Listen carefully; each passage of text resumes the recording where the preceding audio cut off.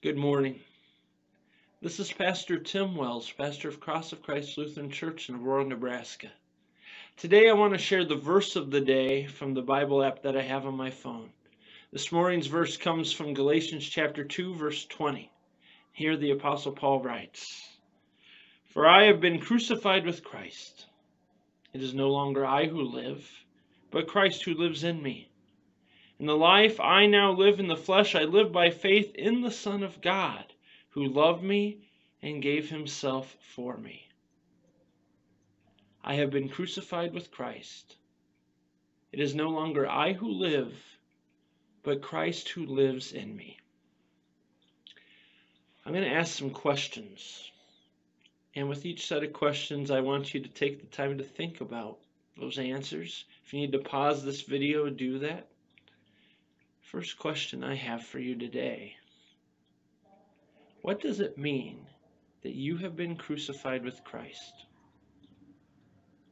What part of you has been crucified? What part of you has been put to death? And if that part has been put to death, what does that mean for the way you live your life now? Take some time to reflect.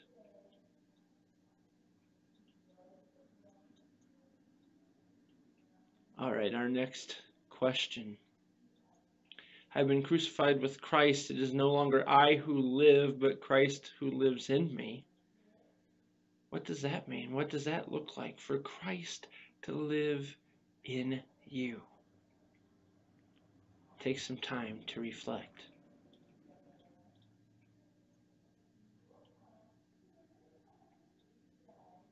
And finally, I'm just going to assume the answer to that second question involved a changed life in which you seek to better trust God, live out your faith, keep the commandments.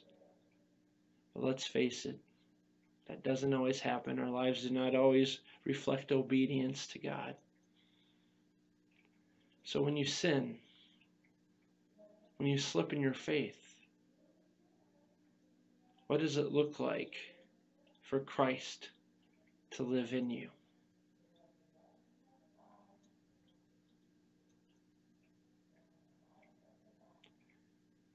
I pray that your time reflecting on these questions was helpful and beneficial. I don't know what all conclusions you reached, what the Holy Spirit brought to your heart, but I would hope in all the thoughts you've had this morning, you would be reminded of Christ's love for you and his forgiveness. As Christ lives within you, even as you sin, even as you slip in your faith, you continue to be loved, you continue to be forgiven, you continue to be claimed as one of God's own precious dear children. That's what it looks like for Christ to live in you. You live a changed life, yes, but even when you fail to do so, you are loved and forgiven. Back to the end of the verse. "And the life I now live in the flesh, I live by faith in the Son of God," trusting in his love and forgiveness, right? "Who loved me and gave himself for me." May you live out your faith. May you live in your faith. And may you delight in the love and the forgiveness of Christ. Let's pray. Lord God, Heavenly Father, Lord, we thank you that through your Son's death, our own sinful nature has also been put to death with him. Lord, we also thank you that through your Son's resurrection, we also will be granted resurrection life in eternity. Lord, teach us to walk now in this newness of life, no longer our sinful nature walking and living, but Christ living within us. And when we sin, Lord, when we slip in our faith and fall short of your glory, teach us always, Lord, to trust in Christ and to live in his grace and receive his forgiveness.